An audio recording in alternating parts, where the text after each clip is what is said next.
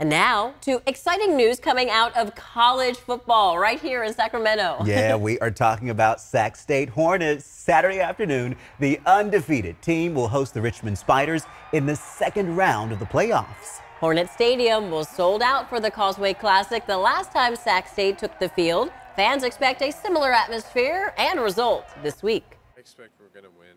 It may be a close game. It may be a complete shutout, but we should win. The last time the Hornets lost a game was the second round of the FCS playoffs last year, also at Sac State. So there's an extra level of motivation for Troy Taylor's squad. Kickoff is scheduled for 2 p.m. tomorrow.